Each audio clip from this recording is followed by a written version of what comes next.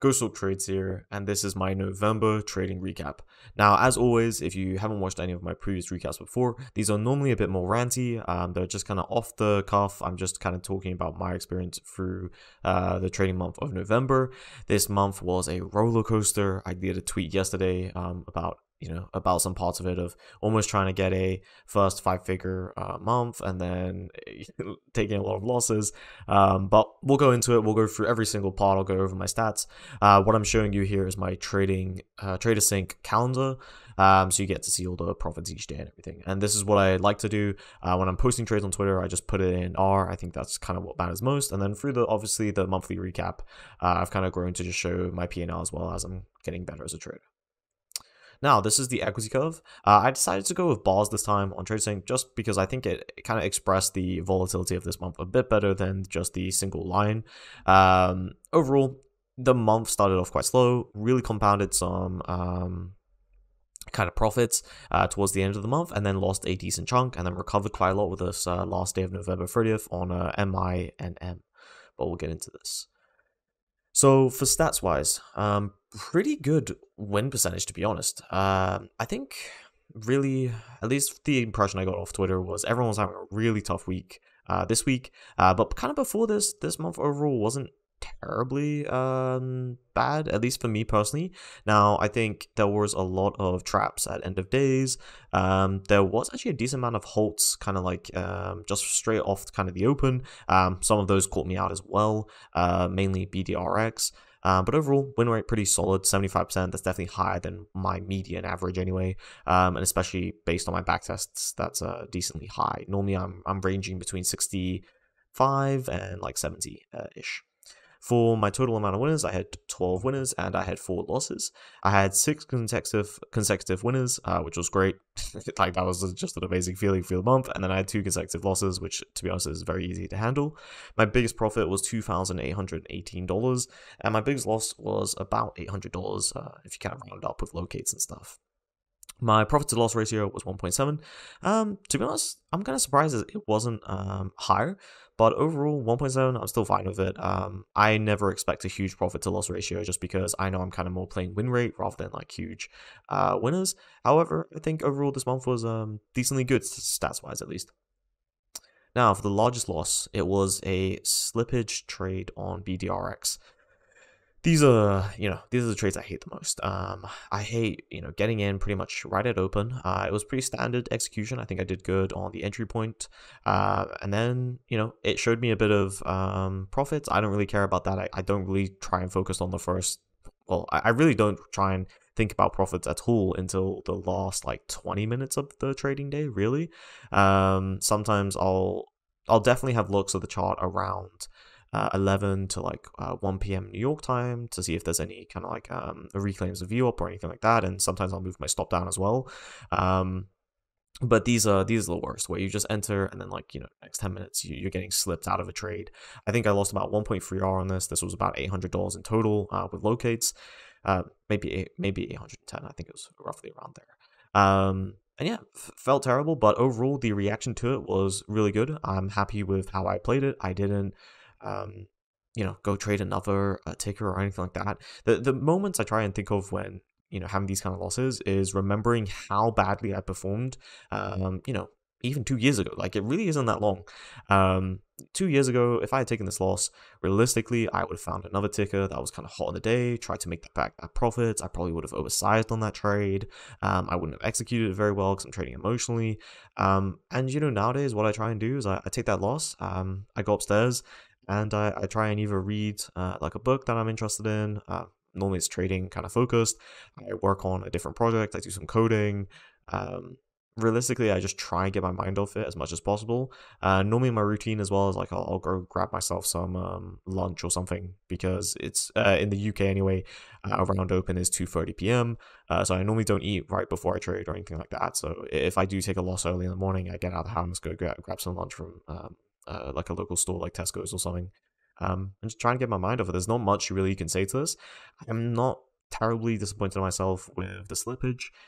Realistically, it could have been a lot worse. I pretty much was clicking the get out button the second it reopened. I think if I was maybe a bit more cautious, I could have got out earlier, but Normally, I try and get out before hold bands, but this one was just quick. I personally, I didn't submit any orders before it holded, so I can't really say that I didn't get filled or something like that. So I definitely could have been quicker. That's probably a part of improvement I could do on this particular loss. But apart from that, realistically, I think I traded it well. I reacted it well. And it just comes with the game. You're going to get slippage on some of these trades, and that's why it's important to know when you're trading small caps, it's volatile, and you're going to get some slippage sometimes. Next is the largest winner, and I think this is just a perfect example of why end of day exits are normally best. Now, is this a cherry-picked example? 100%. But this happens a lot of times over the years of trading small caps, where you will get one of these, enter in at open, and it will fade. It will just completely demolish. This one's like 180 to like almost like 90 cents or something. It was just insane. It wasn't my biggest winners. It was about $2,800, and I think after low case it was probably like 2,780, 760, something like that. Low case went too expensive for this one, even though it was really low price. I got them early in the morning, so it wasn't too bad. Overall, this one, the kind of point I was going to say was, yeah, end of day exits are amazing because they maximize when you are right, and that is what you want normally in a strategy. Now, obviously, you guys know that I'm not going to be a person to tell you for certain end of day exits is best for every single strategy. No, it's not. Some strategies work better with percentages, ATRs. There's tons of different ways to take profits, but at least in small caps and the particular way I kind of trade for day one gappers, you want to maximize when you're right, and maximizing the amount of fade or capture you get is really the best way to do that. Now, I don't want to try and trade a high R strategy. I find those harder to stick to. So yes, my win rate is normally like 65 to 70%, and normally my average R is like 1.6, 1.7. We're getting close to 2, but it's definitely not every single trade, and there are a decent amount of trades where it's just 1R. But when you get ones like this, you maximize those winners a lot.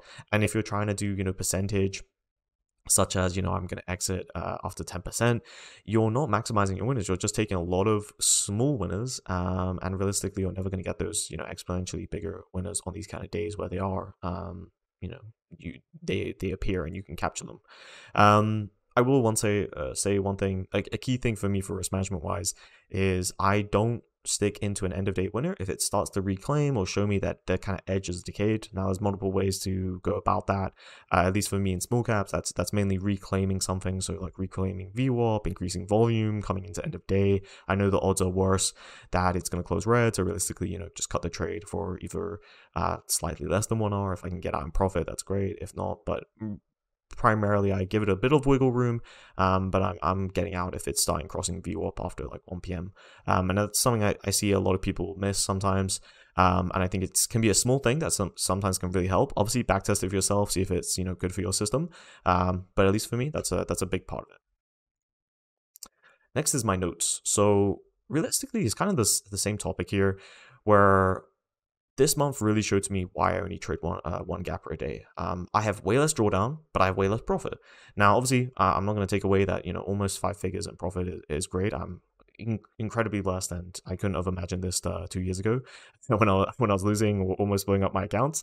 But still to say this, there are traders that probably trade similar size to me and make way more because they are trading way more tickers, and I'm aware of that. But I know that after a month like this, I can fully appreciate why I've chosen this style.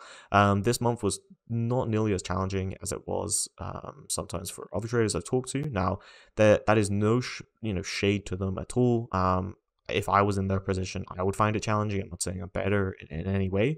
I'm technically less profitable as a trader compared to them. They make way more money than me, so it's nothing about this. It's more that for my personality and for how I've handled drawdowns previously, I know I'm very weak on them. Maybe in 5 years, I'm going to be amazing at handling them after so many times of experiencing them, and I'm going to be able to be one of those traders that can be trading 5 tickers every day on full size. Just at the moment for me, I try and pick my highest probability kind of like trade. The way I kind of gauge that, I've gone over in different videos, but the general thing of it is I'm looking for like the biggest gapper on the day, and that normally means statistic wise that is going to be either the highest close red or the biggest fader most of the time.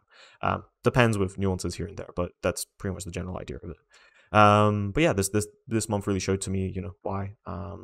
I do that and why I back tested that and why I accepted to trade that way. Is it more boring? 100%. I'm only taking one trade a day.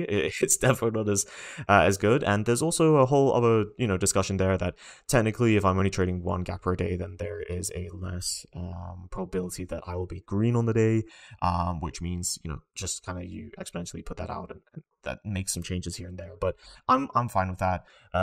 For me at the moment, it's working. I think in the future, I'll probably sway to that way of trying to take more trades. So I have a higher probability of being green on the day, as I just have higher odds and have more bets taking place. So I have an overall higher probability. Second one, yeah, tough month for many. So I definitely feel you guys if it's been a tough month. I think the beginning of November really wasn't too bad for small cap traders. I think it was just really the last kind of week that's been really tough.